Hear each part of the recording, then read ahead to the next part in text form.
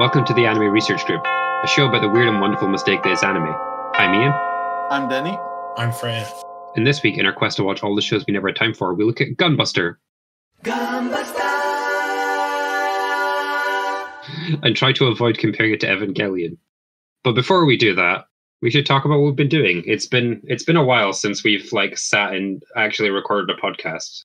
I mean, over the last few weeks, I've watched a bunch of anime. I rewatched all of Gurren Lagann, which was a lot of fun and I hadn't seen in years.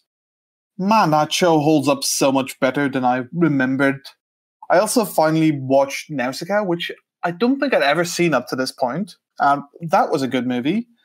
And then I rewatched Porco Rosso, which when we rated the Ghibli movies on our own time, I feel now that we really underrated because, man, is Porco Rosso good. Most importantly, it has a pig who fights fascists. Yes. It's better to be a pig than a fascist. Unless by pig you mean building a police station. Yes. In which case, I guess it's still better than being a fascist, but not by as much as you'd hope. Better be a giraffe than a fascist? Don't know anything about giraffes. How about you, Freya? How have you spent your break from the podcast? I watched Gunbuster. Well, how convenient. I mean, we've all watched Gunbuster, I hope. But other than that... Denny and I finished Hypnosis Mike. Maybe at some point we'll do an episode with somebody who knows something about hip-hop. Yeah, if this happens, I won't be around for this. Not because I'm not pro rap battles or hip-hop in general. It's just that I didn't like Hypnosis Mike. Yeah, then we'd also have to subject our guest to all of Hypnosis Mike. Or I guess we could just show him the rap battles. Yes, the worst bit of the show. It was a very entertaining show to watch, even though it wasn't very good. How about you, Ian? Well, I didn't watch anime because I spent that time reading about anime. So at some point, I'm probably going to avoid talking about Beautiful Fighting Girl today as much as I can, but it's almost certainly going to come up when we talk about Die Buster. And I've been watching Captain Scarlet, which is great. Look for a special episode on Jerry Anderson sometime. Actually, there is a good chance of that happening. So, Denny, please tell us about Gunbuster. Gunbuster! The anime was released from October 1988 until July 1989 for a total of 6 OVAs. It was made by Studio Gainax, which I don't think really needs an introduction, but I'll give you a little primer on it. The studio was the first studio to be founded by anime fans rather than professional animators. And that's why it sucks. What? As they debuted their well-known short Daikon 3 at the Japan National Sci-Fi Convention in 1989. Its founders were Hideaki Anno, Yoshiyuki Sadamoto, Hiroyuki Yamaga, Tamaki Akai, Toshio Okada, and Yasushiro Takeda and Shinji Higuchi. 2 years later, they returned to the same convention with their much more well-known work, Daikon 4, whose rousing success allowed them to get their start as a studio. Their first work was The Royal Wings of Honomiza, which was a critical but not commercial success. We'll be doing an episode on it soon. After that, they made Gunbuster in 1988, which did serve as a critical success, allowing them to continue as a studio. Next, they made Nadja of the Blue Water as their first TV show. And though that was a hit, their contract really prevented them from profiting off it. They also made Otaku no Video, which is something I'm sure we'll talk about at some point in our quest to become Otta Kings. It's amazing. Everyone should watch Otaku no Video. It really took the studio until 1995 with, of course, the release of Neon Genesis Evangelion to become a major staple in the industry. The studio continued to release a bunch of classics over the next decade, such as Fully Cooley, Gurren Lagann, or Panty and Stocking. But since then, it's really become a shell of its former self. Their last actual anime was released 5 years ago, and their last big success with Gurren Lagann, it's been 14 years since then. Most of the talent has left the studio to form their own, such as Imaishi, who went on to form Trigger, or Anno, who went on to form Kara. And Gainax is mostly just a name at this point, though they're still talking about releasing some stuff based on Leiji Matsumoto in the next 2 years, but whether that actually happens is a different question.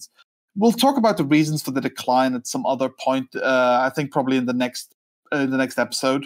All right, when you're talking about Gainax now, are you referring to Gaina, or is there actually still a Gainax that's not Gaina? There is still an actual Gainax. Yeah, but I mean, are they releasing stuff or? I mean, they haven't released anything since, but when you look on Wikipedia on their upcoming page, it does say. Because in my head, whenever I hear Gainax, I mentally correct it to Gaina, which is Gainax Fukushima. This is actually Gainax Kyoto, apparently. Oh, okay. All right. I am satisfied with that answer. I think at some point it would be good to have like a real Gainax history episode rather than just sort of folding it into one of these. But one thing that I was thinking about while you were talking was you referred to this as the first studio to be founded by anime fans rather than professional animators. And now that I think about it, I don't actually think that's true. Because although he wouldn't have called it anime, surely Tezuka would be really the first person to found an anime studio as an anime fan. I guess what we actually mean by that is saying non-professional anime fans. I just wanted to quibble. Please continue. Besides the main anime, Gainax also made a series of shorts where chibified versions of the show's two lead talked about science concepts, though their validity is in serious question. Ian? Yeah. I think you watched all of them, didn't you? Where is it on the Tachikomido scale of chibi shorts? I mean, it's just there's a blackboard, the two of them are standing in front of it, and they just talk about concepts. Yeah, the only one I would really rate is when they talked about Lorentz transformations, they actually did put up the correct equations, but the rest of it seemed to be made up. Gunbuster itself was directed by Hideaki Anno of Evangelion fame, it being his directorial debut. Originally, it was supposed to be directed by somebody else, but Anno really liked the script, so he asked to direct it, which was granted, and then he proceeded to change everything about it. Classic Anno. Originally, the anime was also only supposed to have 4 episodes, which explains the climax at the end of episode 4, but then it received 2 additional episodes, which were now also co-written by Anno, which explains why they feel a bit different. I think partly this was just due to they weren't really sure about the reception of it, and so there was a chance that like their budget was going to get cut, and so it's just like, oh well, this is actually selling. We can make some more. It had a direct sequel named Diebuster in 2004, which was made to celebrate the studio's 20th anniversary. The series' plot and name were inspired by 2 things primarily: a classic Dezaki Tanis anime named Aim for the Ace, and the film Top Gun. There was also a Gunbuster PS2 game released in 2005, which actually looked pretty cool from the bits I've seen on it, but of course it was never translated. And another game that focused on Gunbuster was the 3rd entry in Gainax's strip quiz series, Cybernetic High School Part 3 Gunbuster, in which you could strip the various characters from the show by answering questions correctly.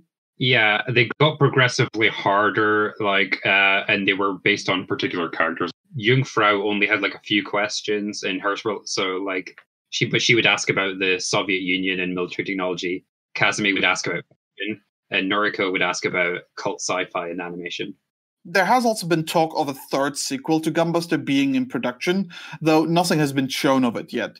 In 2018, the newly branded Gaina studio, formerly Gainax Fukushima, announced that one of the projects they were working on did include Gunbuster 3, but they did not give it any release date whatsoever, so we have no idea whether it's actually happening or not. But I think that's everything we have for now, so it's time to Gunbuster!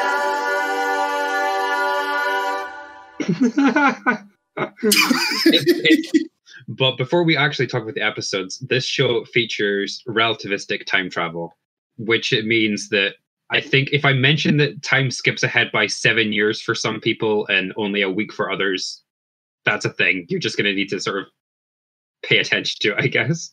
So the first episode is probably the most aim for the ace style episode.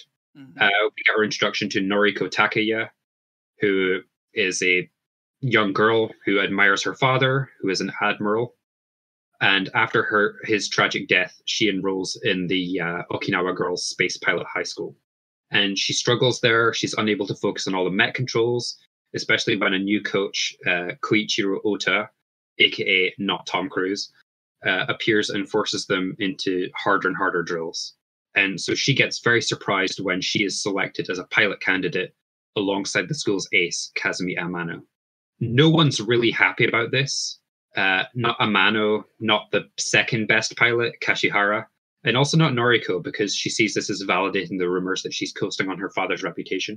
But this sounds like a good time for a train montage. And after a month of intensive training with the coach, she's in a much better place. But she has one final hurdle that she needs to overcome, which is she has to fight Kashihara in a duel, so to speak.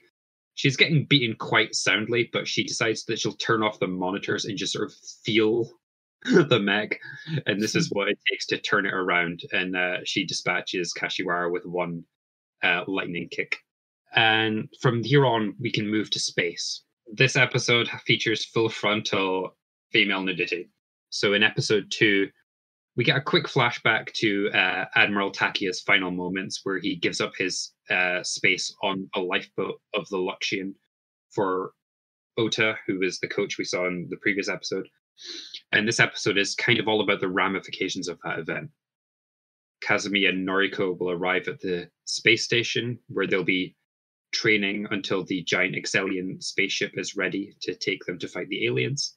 Because there's aliens. I don't think I didn't mention this, but there are aliens. I mean, why else would you train space pilots?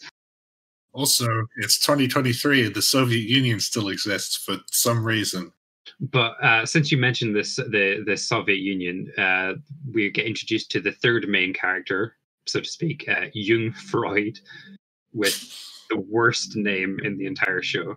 But she's mostly there to be an asshole. She takes an instant dislike to Kazumi and challenges her to a fight during their very first combat training session. It's an evenly matched fight, but as the fight ends, the two of them and Noriko discover the corpse of one of the Uchu Kaiju, the alien monsters that they're fighting. So after this fight is over and they get into trouble from Coach Ota, Jungfreud seems to be a little warmer to them. Cue the bathhouse scene. So afterwards, the ship receives news of a giant object that's approaching Earth at near light speed. And Ota naturally volunteers Noriko and Kazumi to go on the recon mission. And during the mission, they realize that this object, Xion, and Noriko enters it in hopes of finding her father. They have arrived at what appears to be only a few days after the father's death, the ship's time, and so she's hopeful that she could find him. But unfortunately, the bridge section is entirely destroyed. Ota pulls her out of the ship, but their delay in returning means that due to time dilation, they'll arrive at the Excellion 6 months later than planned. Jungfreud tries to comfort her, but in a way that makes Noriko cry. So in episode 3, we see the introduction of a love interest for Noriko. As the Excellion is transitioning to the warp, the girl pilots on the ship are all together and telling scary stories. Noriko ends up drawing a short straw and has to do a test of courage through the ship. And during her walk, she is frightened because she sees a ghostly light. Unfortunately, this ends up being Smith Torn, an American pilot who seems to be doing the same thing. They complete their tests of courage together, but they're caught by Coach Ota and forced to clean the ship's lasers. Meanwhile, a report comes in of an object heading towards the ship at light speed, and the pilots are ordered to sortie. As Noriko is preparing her mech, she overhears Kazumi talking to the coach about how she is too inexperienced and shouldn't be in the battle. Kazumi dissolves their partnership, and instead Noriko and Smith team up. During this fight against the aliens, Noriko freezes up and loses track of Smith. One of the ships gets crippled, there's a shockwave that hits all the mechs, but in the end, Noriko ends up not doing anything in the fight before everyone is recalled. After the battle, she looks through the ship for Smith, but she can't find him, and eventually realizes that he has died. In the hangar, she finds Coach Ota supervising the building of the Gunbuster mech and breaks down and asks him to train her harder. So in episode 4, Noriko is now training all the time to the extent that people think she is dating the coach. Eventually, Jungfreud decides that she needs to challenge her to a new fight, but before this can happen, Noriko breaks down, saying she never wants to go into space again. Kazumi still seems to care for her, but they remain apart, and she's still kind of arguing to Ota that Noriko can't protect others. So as the ship is preparing for its long-distance warp jump back to Earth, it gets attacked by the aliens. The pilots are sent to get ready, but Ota prevents Noriko from taking part, and instead gives her mech to someone else. And this is humiliating, to say the least. The fight is a bloodbath, let's be real. Yeah. The alien ships are just like, suck off your, suck off. The alien ships are just shrugging off the photon torpedoes, and there's just so much drones. It's not even funny. And so there's a lot of casualties that go along with it. And so the captain, as any sensible person would do, decides that now is the time to ram the alien ships. But he gets informed that the Gunbuster has been launched. And surprise, surprise, Noriko is piloting it. It only has 10 minutes of power, though. They seem to like using 10 minutes as a timeline. Noriko puts it to good use. She vaporizes all the drones with the Buster Beam, and this buys time for the pilots to return to the ship. When only the mothership remains, it impales the Gunbuster, and this is when Noriko drives the fists of the mech into the ship, electrocuting it and creating a massive explosion. And somehow survives. So, good job, Noriko. You did it. I mean, my guess is honestly that since they originally only planned to have 4 episodes, maybe she was supposed to die here, but then they got like, oh shit, we're getting 2 more episodes, so she survives. It's as likely as anything, I guess, but usually in this sort of situation, even if you're going to like try and martyr her, you would want to preserve her just because she's the eye candy for the episode. So moving on to episode 5, now they're all back on Earth, and this is when we finally get to see Noriko and Kazumi graduate from high school. But after the ceremony, they run into one of their classmates, Kimiko, who was Noriko's best friend. And she's now 27 years old. She's a kid. And she wants Noriko to try and get her daughter a place aboard the new ship that is being built, the Eltrium, which is being used to evacuate the Earth if the aliens arrive. Noriko eventually gets called to see Coach Ota. And as she arrives, Kazumi is leaving in tears. But she can't go after Kazumi, because this is when Ota falls to the floor vomiting blood. He says to Noriko that she has to keep his condition a secret from Kazumi, but Kazumi already seems to know how bad his disease is. His space radiation sickness, which is somehow different from other forms of radiation poisoning, but they didn't go into details. So the Earth Defense Command are convened some sort of meeting to try and find a way of destroying this alien fleet. And Ota barges in with his solution, which is that the Gunbuster should escort the husk of the Excellion into the heart of the alien fleet, and then blow it up and create a black hole. The plan is ridiculous, but it's the only one they have, so they go for it. It's an anime plan. Yeah. Like, if this was a role-playing game and I was in charge, I would put this plan into action, because it's stupid. You skip ahead to the fight, and Kazumi breaks down when she realizes that 6 months have already passed on the Earth. And this means that Ota is likely dead. But Noriko makes her gambarize by explaining that the entire Earth is depending on them. And then they form the Gunbuster by merging their 2 mechs together, and eventually start the explosion that destroys the alien fleet. And the episode ends with Kazumi back on Earth, rushing to see Ota and declaring her love for him. He's still alive. Speaking of him being alive, in episode 6, he is now dead. It's like 2048, so I think there was like a 15-year time skip. Yeah. Kazumi got married to him at some point and became the head coach at the academy where they all trained. But now she's decided that she's going to go back into space. Humanity is going on the attack and is planning to trap the aliens and then defeat them with a black hole bomb. So basically the same plan. Except bigger. Yeah. So Kazumi, first of all, has to deliver the bomb to the Eltrium, which is now the flagship, and gets reunited with Jung and Noriko there, who have both been in space the entire time and are thus still teenagers. During the operation, Kazumi and Noriko are piloting the Gunbuster and have to keep the bomb safe. But the aliens are kamikazing it and trying to disrupt the bomb's shields.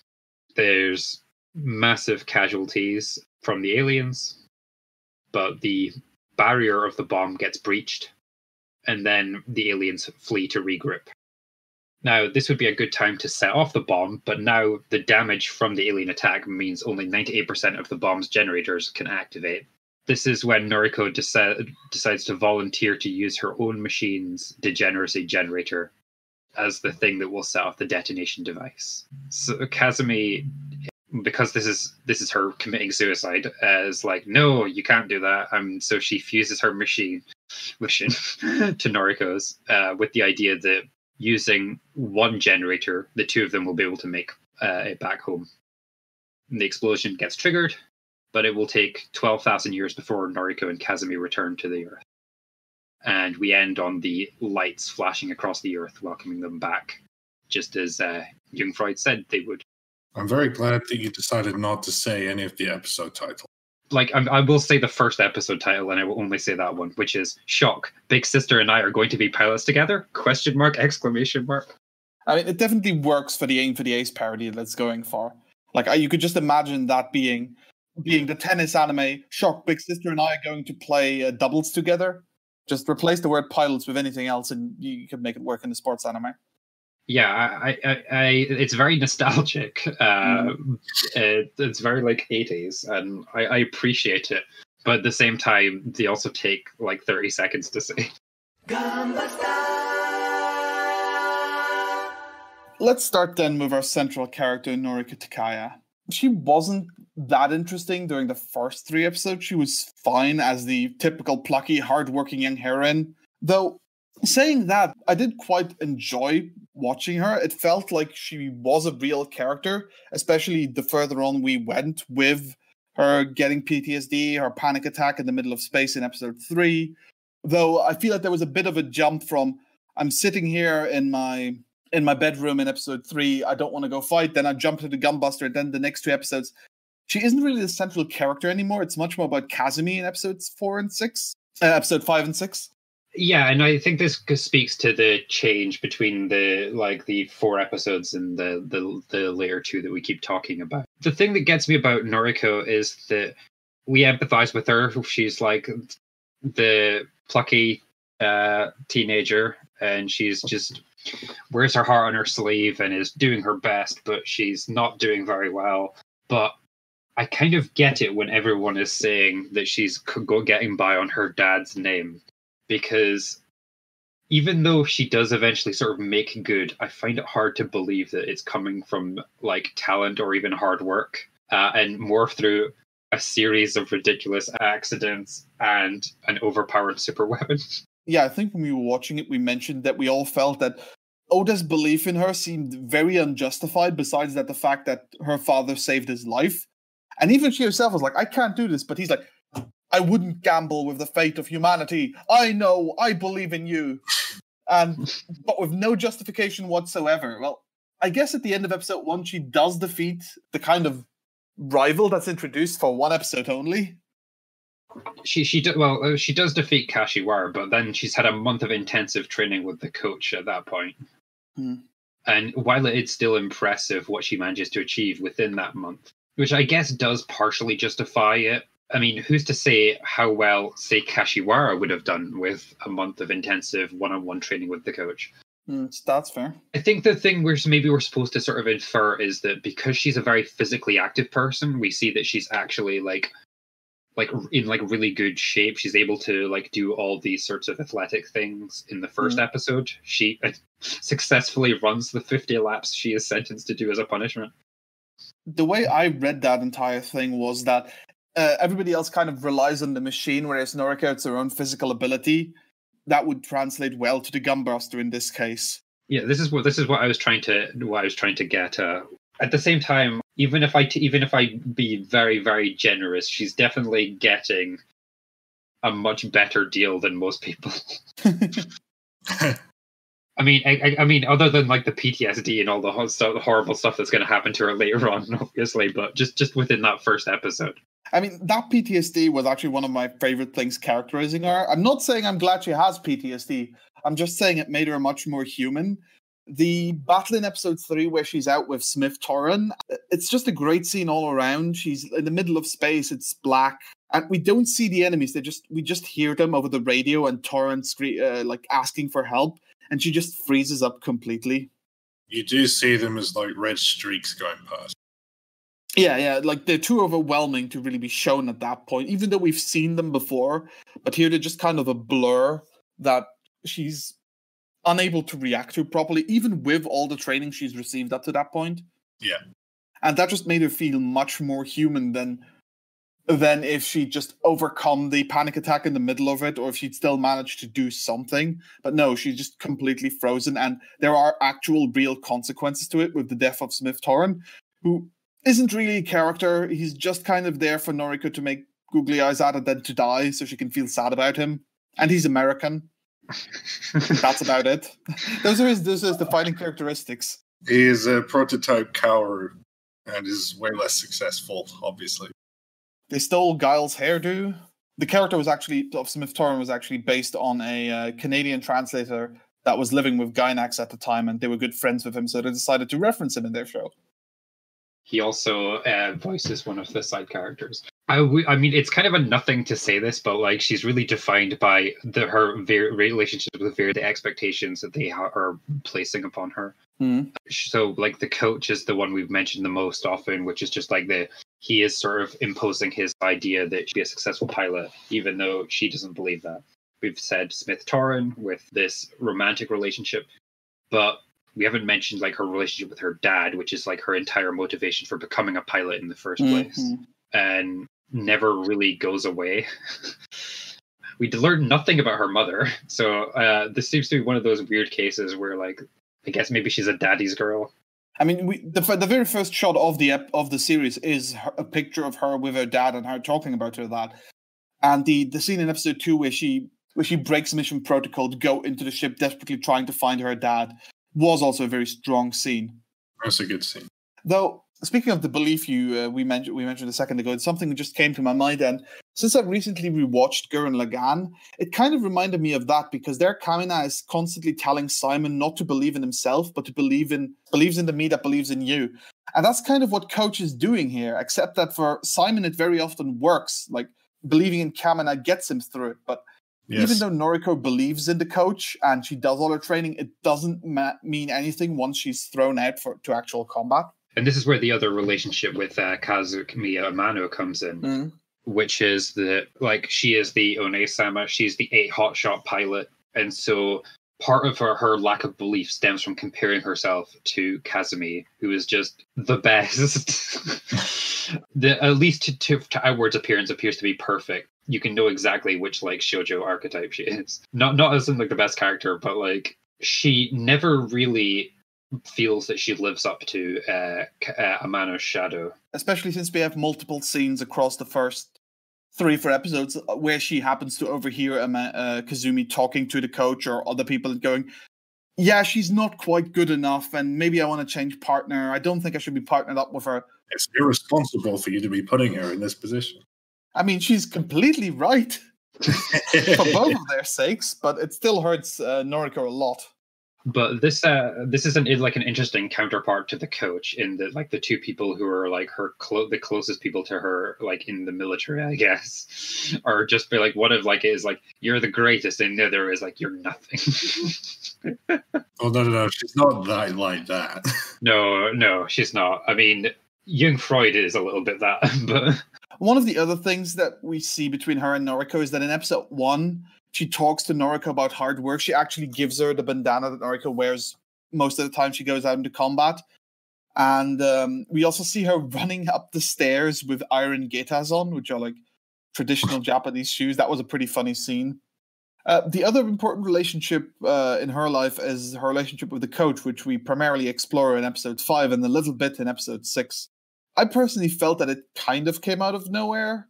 It definitely feels like something that wasn't part of the original, like, 4 episodes and just was added, because everybody, like, Jung was interested in the coach and other people were, but Kazumi never really felt like she had an interest in him.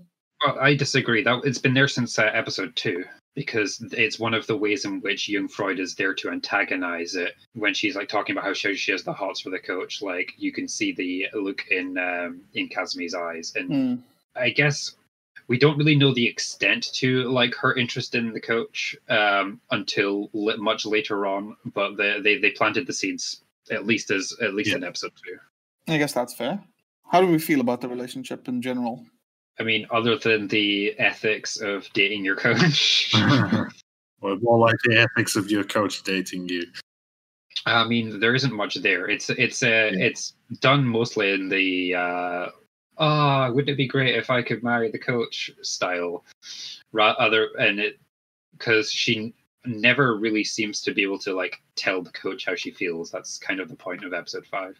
Yes, and the drama of that their connection being distorted by the time dilation. There isn't time for us to see what their relationship could be like away from Noriko, because we just follow Noriko pretty much the entire time. And so every time we see like Amano, they're either like doing stuff together in like military exercises, or she's telling the coach that Noriko shouldn't be getting into the fights. So maybe there is like a really detailed thing that's happening off screen, but I mean, I think the main thing we really see how the relationship influenced her is her becoming a coach in episode 6, essentially taking up his role. But yeah, a lot of the characters are quite simple because it is only a 6-episode OVA. There's really only the 3 we talked about who get any kind of depth beyond that. Yeah, and I don't know if Coach really worked that well.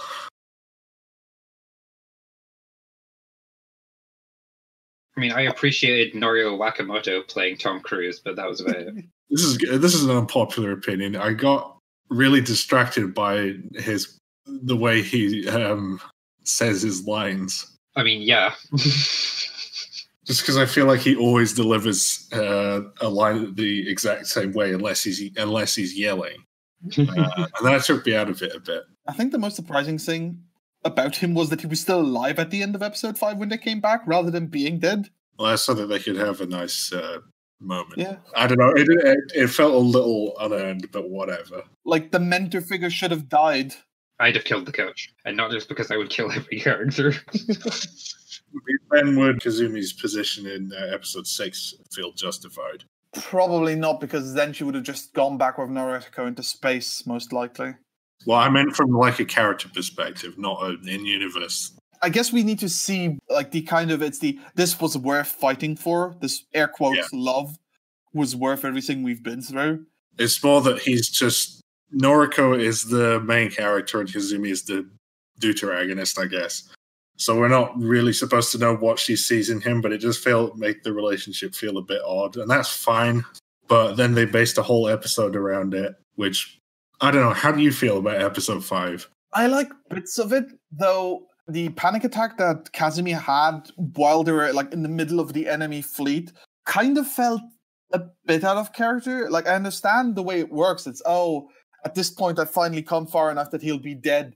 But at the same time, you knew exactly what was going to happen, and you had more than enough time to prepare yourself for this. And well, I mean, this is the thing, right? Is that she wouldn't have actually had that much time to do it. Yeah. It does work from like a perspective of, Noriko's, well, not overcome you, but become your equal by talking you down in that scene. But outside of that, I found episode 5 a little frustrating, even though the animation was even better than the first 4 episodes. Mm-hmm. I think one of my favorite shots in the series is the end of episode 5 when we just have the Gunbuster standing on the hills. That robot's scale is all over the place.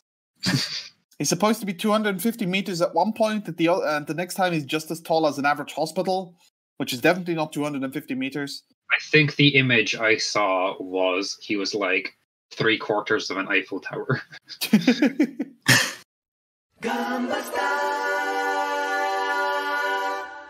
Gunbuster. One of the main important things, I wouldn't really necessarily call it a theme, but it's definitely very important to the plot, is the notion of time travel that they've introduced, which is based, at least semi-realistically, on relativistic physics and the idea that time dilates relative to a given observer when you're moving very fast at the speed of light.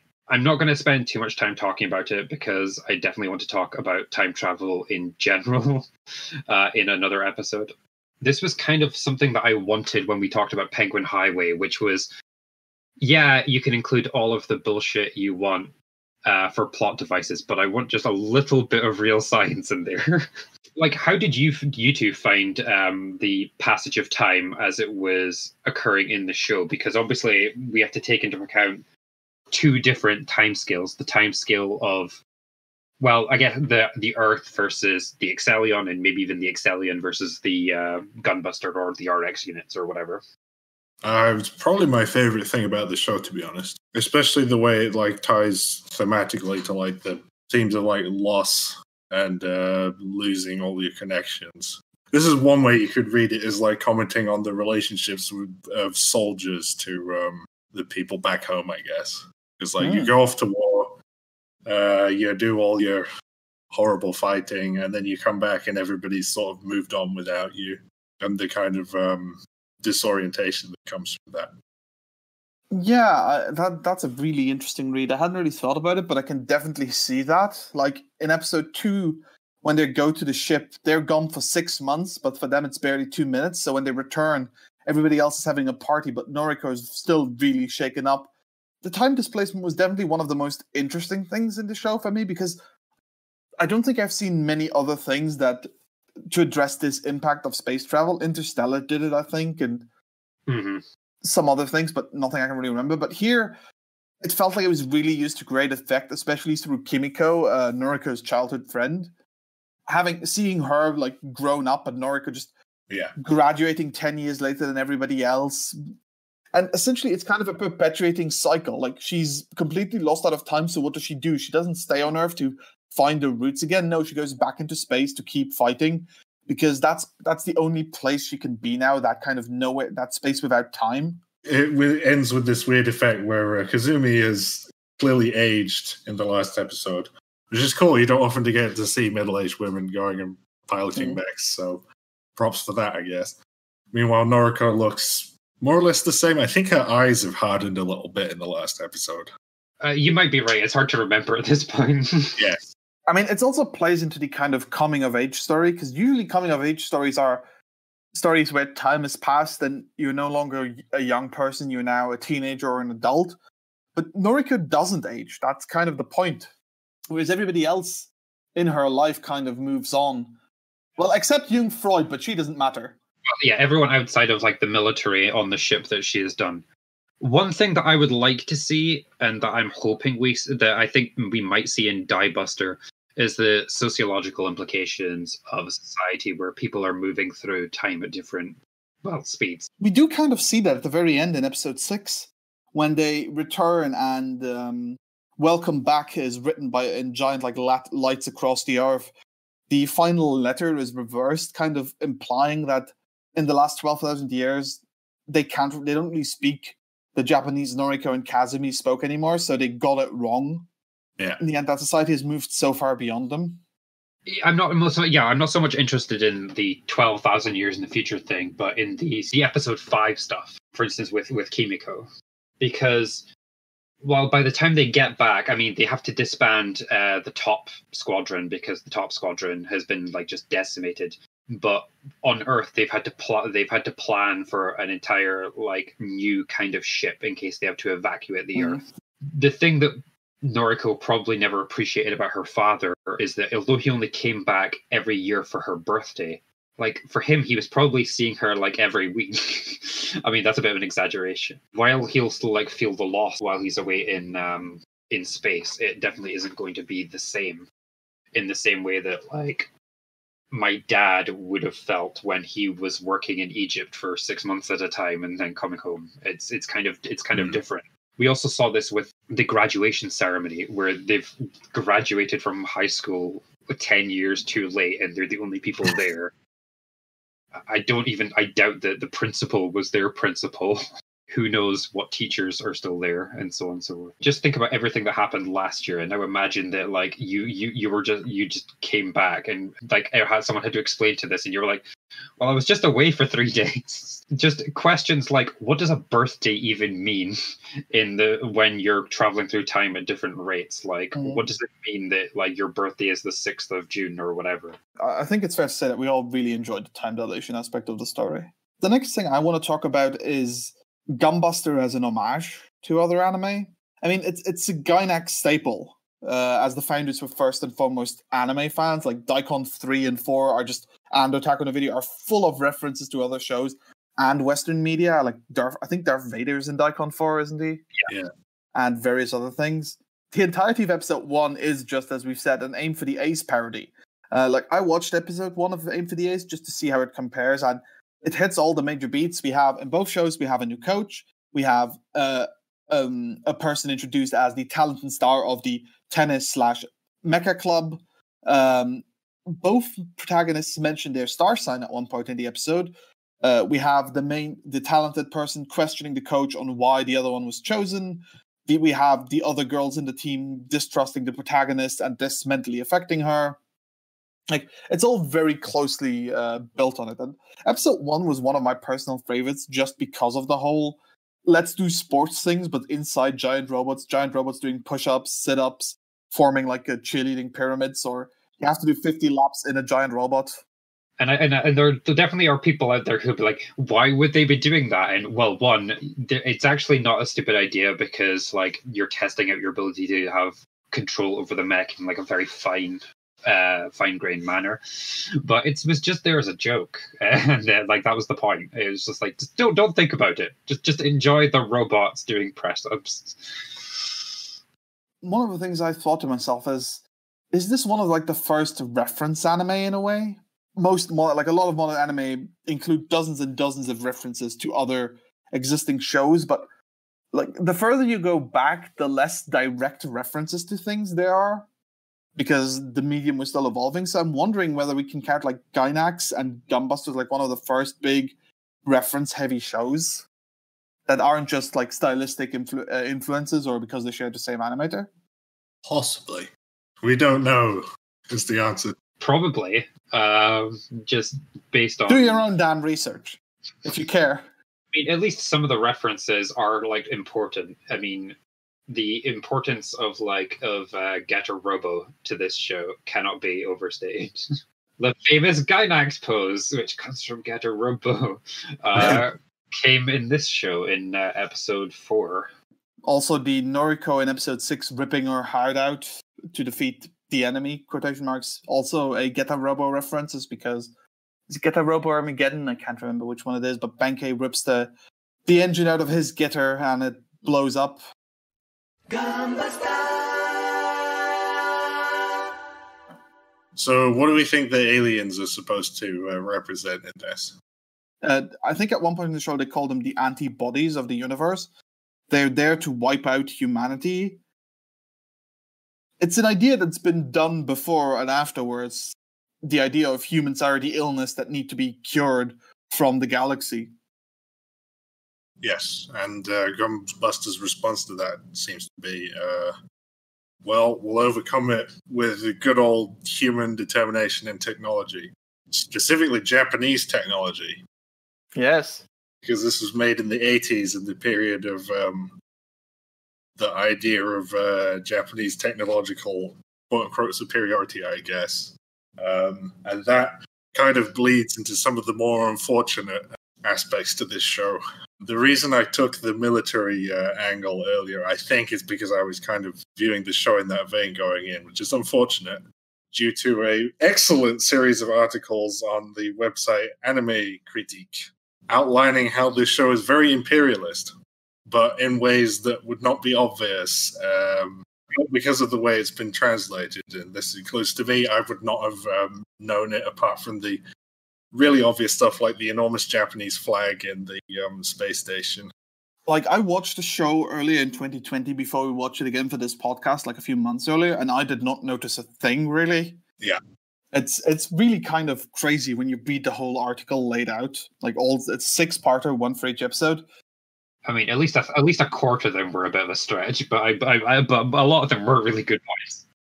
There's a few things, like the fact that the first episode is set on Okinawa, and there is no native Okinawans there because, of course, there would be. But it's a symbol of we got our damn military base back from the Americans.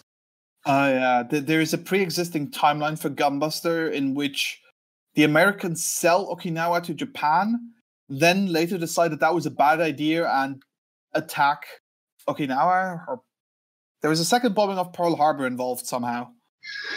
I think it was the Americans bombed Pearl Harbor this time, though. Is that right? Yeah, I think so. So there's the naming scheme of the most of the Earth defense stuff implies that Japan is in charge of defending the Earth, meaning, and specifically Imperial Japan. How that happened, who knows? makes about as much sense as the Soviet Union still existing and still apparently being communist because of the star and the hammer and sickle on Jung's mech. In fairness, the Soviet Union hadn't fell apart at the time this show was made. Yeah, but like perestroika had happened. People knew it was going to fall apart. Fucking Gozenza-sama Banbanzai referenced stuff about how it was falling apart. I actually think one of the biggest things to convince me of its imperialism was the article's bits on the bath scene in episode 2. Because episode 2, we have this massive bath scene where we have Kazumi, Noriko, and Jung Freud in the bath. And Kazumi, like, we don't see anything of her in the nude. She's up to her neck in water, if I remember correctly. For Noriko, we just see the breasts. But for Jung Freud, we get her in the full-on nude.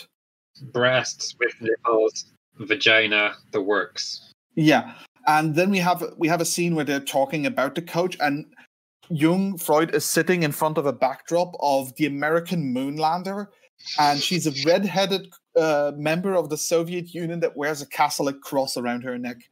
Yeah. And the article posits that she's the ultimate representation of the other, and how she essentially gets continually defeated by Kasumi, the ultimate representation of the Japanese beauty ideal, the Nadeshiko, the Yamato Nadeshiko, so to speak. And how she's not allowed to take part in the big sacrifice at the end. Only pure Japanese are.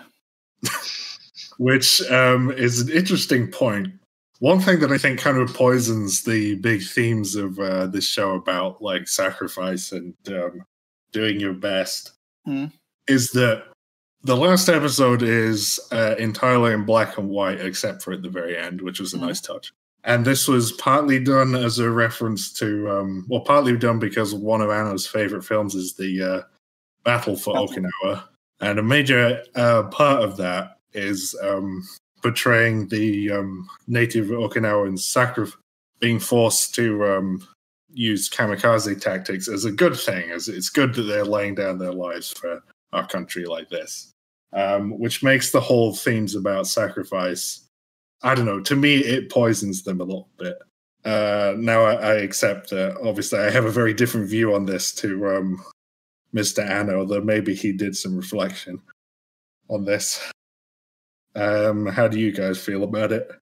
The fact that this show is bathed in imperialism is very unfortunate, but honestly, to me, the fact that it's so subtle in a way that the average viewer couldn't detect it, I'm not sure whether that makes it better or worse for nowadays that the Western viewer couldn't would just fly straight over their head.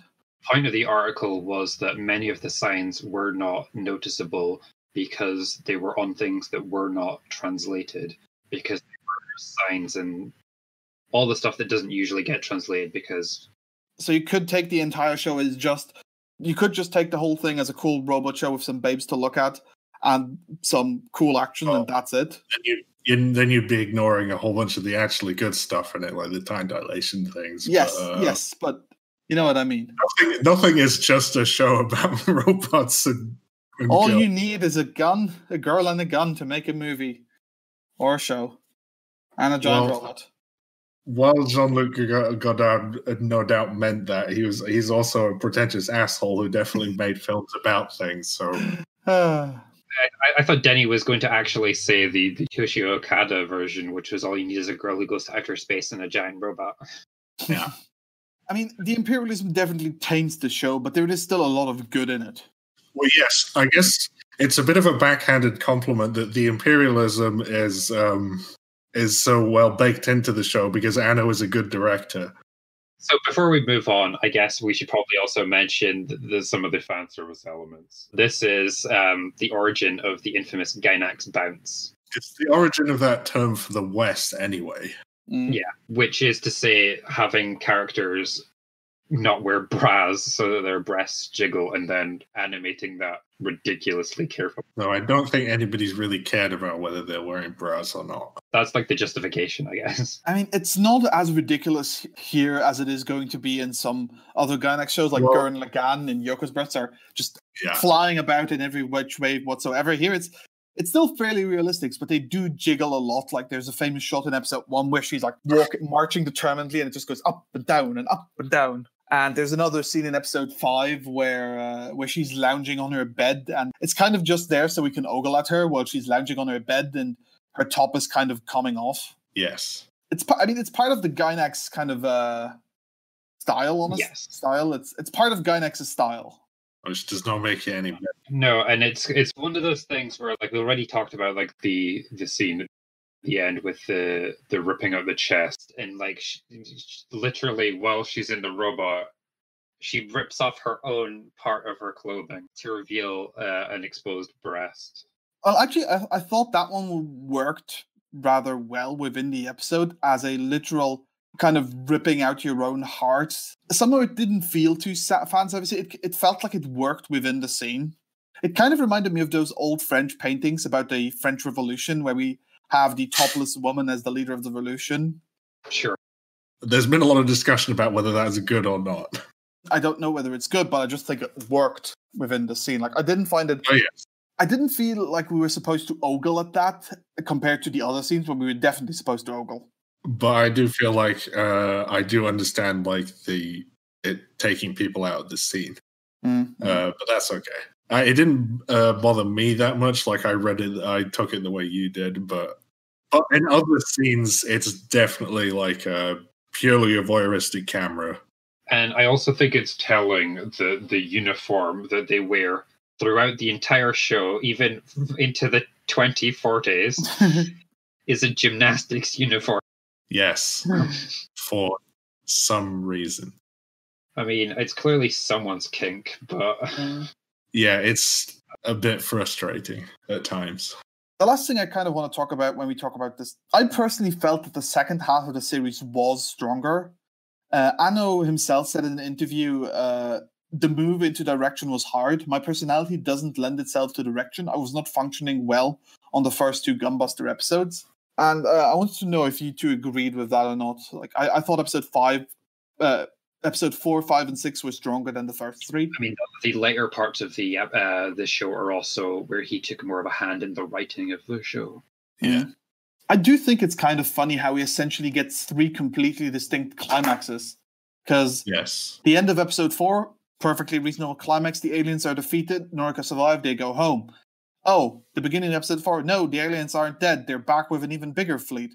End of episode 5. The enemies are defeated. Gunbuster goes home. Kazumi's reunited with the coach. The Gunbuster looks out over the hills of Japan that is protected. But beginning of episode 6. No, the aliens are still alive. So we compressed Jupiter into a black hole bomb, and we're going to use that to finish them off for good this time. Is it Jupiter or Jupiter 2? I don't remember. Fucking Jupiter 2. I couldn't. They wouldn't have said Jupiter 2 because you only learn about Jupiter 2 in the science shorts. Yeah, it was just Jupiter. I don't know if I fully agree with the second half being better. Okay. Because, like, episodes 1 to 4 are all a little self-contained thing around Noriko's development, and I think that through line worked. Episode 5, I think I've already said that I will say it was better directed than the ones before it. I think we can agree on that. Episode 5 and 6 are generally directed, and they look a bit better than the first 4 episodes. Yes, but I found it's like the character content in it a little iffy, and episode 6 is good with qualifications. One of the things that you may not have noticed is that structurally the first 5 episodes are all like a 2-part structure where we get half the episode devoted to Noriko character development, and then we get a fight. I mean, really, the fight is also character development, but yeah, but it's mostly a fight. Episode 6 is interesting because it's mostly from Kasumi's perspective. In fact, it almost entirely is until the actual battle bit. Mm-hmm. I mean, it really does feel like we said that Kasumi became the main character in the last 2 episodes because it all centers around her rather than Noriko. And to be fair, Noriko's story was kind of complete at the end of episode 4. Yeah. She'd saved the world. She'd found her place at the helm of the Gunbuster. Yes. Well, I disagree. I don't think her story was complete until she went back into space in episode 5. The fight was unnecessary.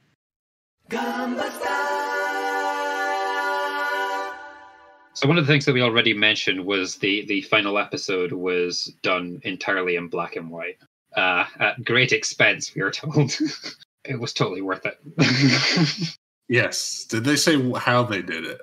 From what I read, I don't know. My assumption is that I think my feeling is that they were colored properly and then filmed in black and white. Anno claimed this last episode was inspired by the Japanese series Ultraman on monochrome television as well. I realized special effects look better in black and white. Arguably. Depends on the type of special effect. Mm-hmm. And it's not just black and white, episode 6. We also have a bit in it where it essentially becomes a slideshow, which is a reference to old wartime newsreels where both in the anime and in real life, these newsreels gave updates about the war, such as how many planes or ships were destroyed. And it kind of gives the conflict a grander scale, even though we don't really see what's happening. Well, also the whole thing being in black and white gives it this sort of old-timey military feel, and helps with the themes of disconnection. It's almost like you're viewing the whole thing as a window into the past from 12,000 years in the future. Yeah, I'm not saying this just to be glib, but we always kind of in 2020 we would associate black and white with like a more serious thing, and so whether or not it was like specifically intended for that, I think that it was definitely that it's a good choice for saying this is serious now. Pay attention, kind of like the beginning of Saving Private Ryan. There are also there's no real jokes in it like there were in the earlier episodes. There's a bit of banter between Jung and Kazumi in episode 6, but otherwise there isn't really anything else. It also really amplifies the light coming off the punch they do. That looks that really works really well in there. It really allows them to sort of up the contrast. It's really good. Yeah. And then at the end, when they return to Earth and the color kicks back in, it just makes it all the better. Yeah, it's good. As far as Sakuga Buru is concerned, this was done by Hideaki Anno. Yes. I mean, since we're on the Gunbuster, how do we feel about the mech itself visually? Look, I'm not a mech fan. It sure is another giant robot. I like that it has a rib cage. Honestly, I prefer the normal ones. In particular, I like Jung's mech's Sputnik lenses on its head. That's a nice touch. Oh, there's also the Adidas mech, which is definitely not sponsored by Adidas. Look, that was the only brand that was misspelled in the entire show. But yeah, I mean, this sounds weird when I'm going to say this, but it kind of seems like if the ancient Egyptians made a mech, this is what I think it would look like. Guess I can see that. I'm not sure I necessarily can. I am a mech fan, and I do think I quite like the design in its simplicity, with its black and orange color scheme. The thing that I don't like about it is the fact that it's kind of got this Cyclops part to it. That doesn't do it for me. I mean, it works well when they're using it as a laser beam, because then it's just a gun. But when I actually see it, it's no, this isn't doing it for me. I don't think I personally have a problem with that. One of the main things that I do really appreciate about it is its scale. As in, Freya says, it's just another giant robot, but no, this really is a proper giant robot. So when we talk about giant robots, mostly they're about the scale of a building, a house, maybe two. But this is, as Ian said, 2/3 of an Eiffel Tower, 250-meter, proper gigantic robot. And we just don't get too many of those. It was the scale of the things that really I enjoyed as well, because the Eltreum or the Excellion are 70 kilometers long, which means that they have to be built in orbit, because otherwise they would just not be able to get out of the Earth's atmosphere. I'll tell you what I did like: the alien designs. In the first 5 episodes, anyway. I really like the coral motif, and also how colorful they are in contrast to the they have kind of, I don't know if pastel is the right word, but Technicolor pastel type colors compared to the more stock matte blue and grays of the human. It also gets lost in the last episode though, where they're all the same shape and they're all kind of grey. And it's just because of the scale they were going for. They just had to simplify it, I think. I do also like that they look like proper aliens, like they're not humanoid in any way, even want to communicate. Because way too many shows just make the aliens humanoid or somewhat still recognizable in a way. I was thinking, like, when I saw them, that I was getting kind of like almost Nausicaä vibes, you know, like the bugs in Nausicaä, which I guess makes sense given the bunch of people like Hideaki Anno had worked on Nausicaä. And it's probably an intentional reference to like the man versus nature stuff in that film too. In terms of animation, a lot of, well, I'll let Ian talk about this, but there was a lot of really good effects. I think if there's two things that you would generally like associate with Gainax, it's like a lot of care towards machines, which I'll talk about in a second, and the effects animation. So like a fantastic example is anytime an explosion happens in space. If there's like a Shoichi Masuo cut, I think this was the one you were saying, like when the Gunbuster is electrocuting the alien like mothership thing. And it's just so much color. It's Porygon seizure levels of flickering, but then it explodes and you just see all these sorts of like colors. I can only imagine that someone had to go on a cell and flick painted it Jackson Pollock style to do it, because I can't imagine it being done any other way. Like I've got a screenshot right now, and if I were to count like all the little dots, I'd be here all day. There's like thousands of them. Going back to size for a second, while it did really enhance my enjoyment of it, it was also one of the show's biggest weaknesses in the way that it was just completely inconsistent with its size.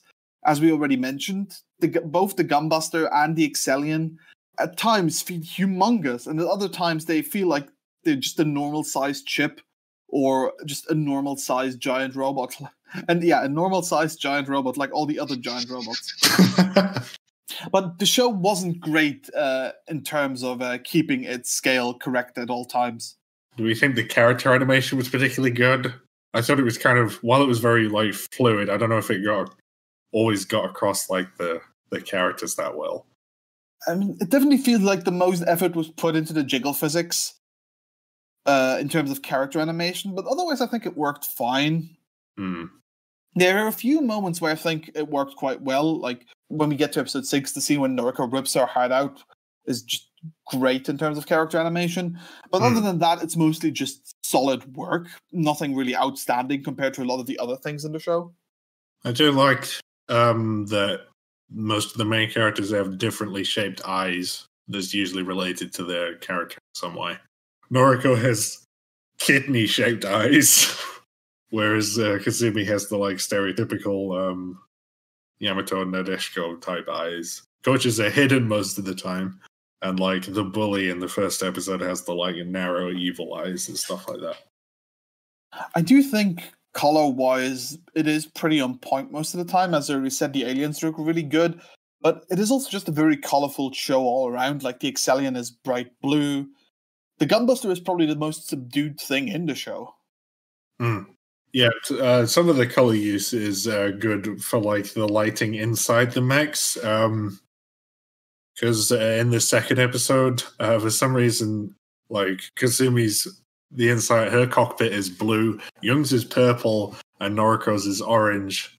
I'm sure if we thought about that more, we could come up with like character reasons why that is. But then in episode 3, when Noriko is freaking out, her cockpit goes red, and that's really good. So I did always think it funny when everybody else could just call everybody else on the mech and just their face pops up on the view screen, blocking possibly vital information. Like I wasn't tremendously interested in the character animation in this. I liked the skipping scene by Sadamoto in the first episode, but I didn't really have too much to say about it. So the final scene that I really want to shout out is one in episode 3. When the laser batteries are opening on the side of the ship. Oh yeah. So this one's due to Koichi Ito, and it's just like clearly someone had to Koichi Ito had to just sit there like looking at a lens, like a camera lens, and then just drawing like hundreds of lines to get it just so perfect. Yeah.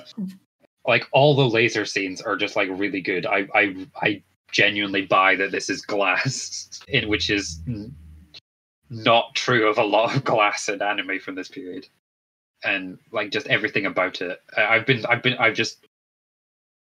don't often spend a lot of time just like looking at cuts on the burrow, but I think I've stared at this one like 50 times over the past few days.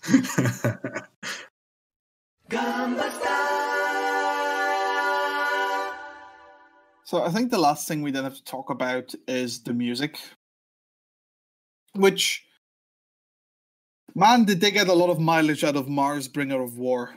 So before we make fun of him, I guess, the composer for this is Kohei Tanaka, who we had on something else that I don't remember. But he's done music for One Piece, most famously. And then in terms of things I like, he did music for Hyoka, and honestly, musically, his best stuff, I think, to me, is from Gravity Rush. But yes, this is one of the many things where Holst should maybe be owed royalties if copyright weren't a really, really stupid method of doing things. It should be in the public domain by now, right? Question mark. Yes, probably. But yeah, not only did they use the standard like percussive bit like line on the beating the strings, they also used the like 2-note thing that's on the da da that motif. Yeah, I mean, it is a very good a very evocative piece of music, so of course everybody quotes it. Like, I almost feel bad for the pieces of the planets that are not Jupiter and Mars. Saturn's really good.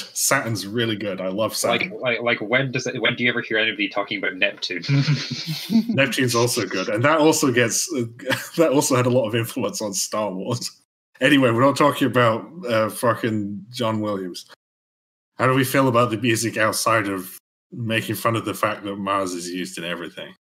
I'm mostly fine with it. I quite like the Gunbuster march itself. It's a nice little piece. But other than that, it wasn't one of the standout things about the series to me. It sure was there. Yep. Apparently the Soviet anthem made it in a little bit, but I never noticed that.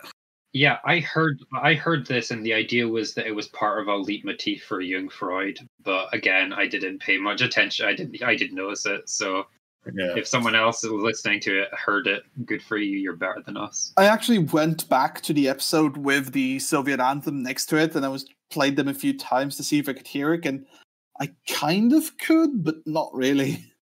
Honestly, it kind of sounds like it is in the like. Is the Gunbuster March the one that sounds like a Rocky montage song? Yeah. It does sound. There's a bit in that does kind of sound like the Soviet. Yeah, you're right. Anyway, the music was fine. The sound effects, the like sound direction outside of that, also okay. Anno clearly got much more inventive with that later on in his career. What about the opening? So both the opening and the ending are done by Noriko Sakai, and the opening is kind of the more interesting one because I kind of think it sounds like the intro to like a current affairs program from like 1985, or maybe something you would see in a promo for a gym. It was fun. It was a little fun. There was like there was a nice like fun synth in there. I did like the way that the opening was structured, where they're zooming out from Japan to space to the galaxy, and then moves into the training montage, and then end on a space battle. It was mostly made up of clips from the actual show, though. It was, and what it wasn't was animated by Masayuki, who doesn't seem to have too much for him. But he did work on the Thundercats opening. The ending, on the other hand, was just kind of fine to me. I barely remember the ending. Exactly. Yeah, the ending was there. Which is a shame.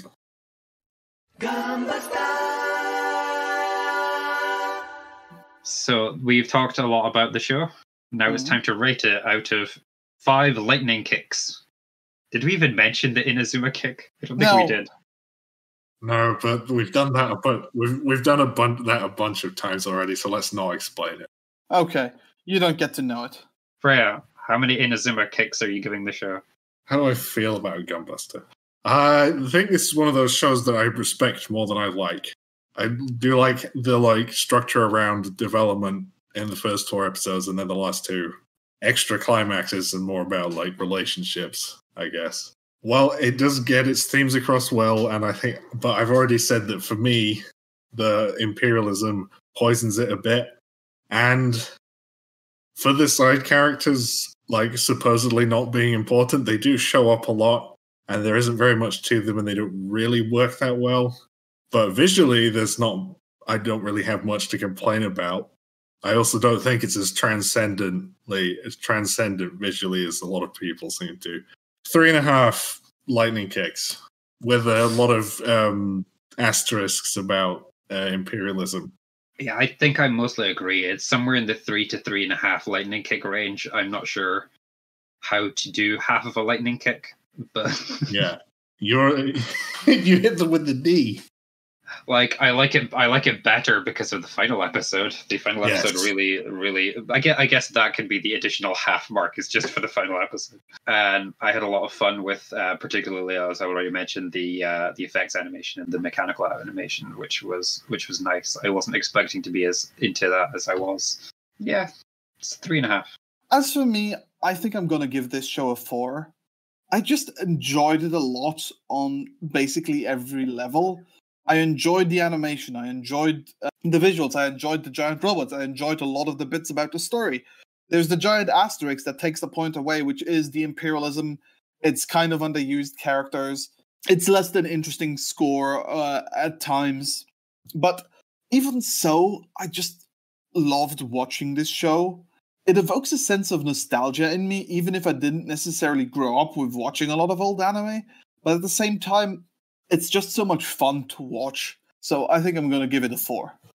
And on the fun note, people were saying the paraphrase Jonathan Clements was the Wings of Oneamis was Gainax trying to be like auteurs, and this was them just trying to make something that would sell. And it did. And it did.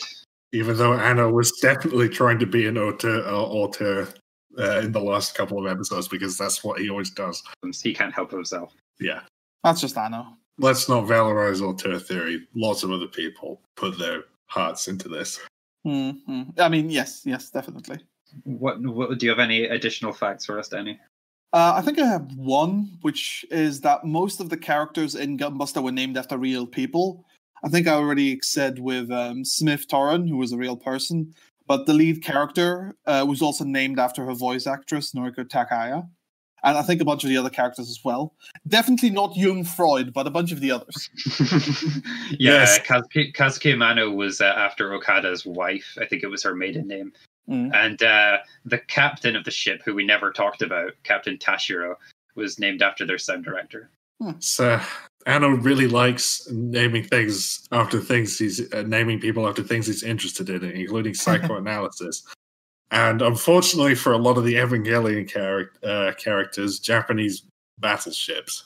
So I think that's us on Gunbuster, but we'll be back soon with more Gainax. We've got Diebuster planned in the near future, either next week or the week after that. And after that, at some point, we'll do the Wings of Hanamais.